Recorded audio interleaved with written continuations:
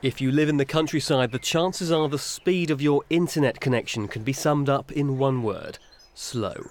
It's a massive problem. For the big companies like BT and Virgin, it's often not commercially viable to dig up the roads and lay cables, and that means some are being left behind.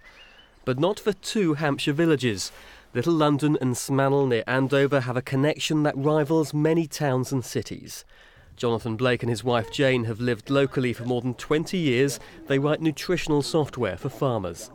The business now flows across the world. We have great big uploads we have to do every year, and that's been fantastic as well. So would you have had to move had this not been introduced? I think we would have done, because the business was expanding, because we relied more and more on the internet to get the information out to farmers around the world. In Little London, they've done a UK first, connected to the fibre broadband that Hampshire County Council had rolled out to the local school. The Oak in Smannel has fast internet because of a different solution: wireless broadband via a mast. We didn't really have broadband before. What we did have was just a mobile connection. So what I was doing in the past was actually sticking my mobile in the window just to get my business emails. The government's broadband programme aims to provide a super-fast connection to 90% of the UK by 2015. But what of the 10% left behind?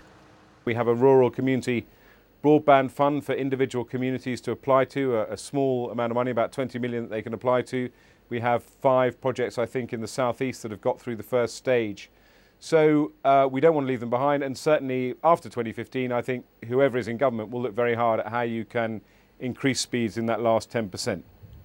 For some, these two villages are proof that a focus on a programme that relies heavily on one solution is short-sighted.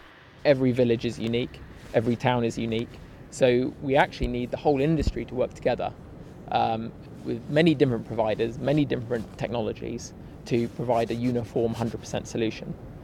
Without that, we're going to end up still with pockets of homes that will never be covered. But the headline figures will show that the majority have been, and hence met the government requirements. In Little London, you can get a broadband speed of up to 40 megabits per second. Smannel has up to 20. In many ways, the technology has secured village life for the future. It's kept businesses local, and while some fear the effect poor speeds could have on house prices, residents in this corner of Hampshire can rest easy. The superfast highway hasn't left them behind. Alistair Fee, BBC South Today.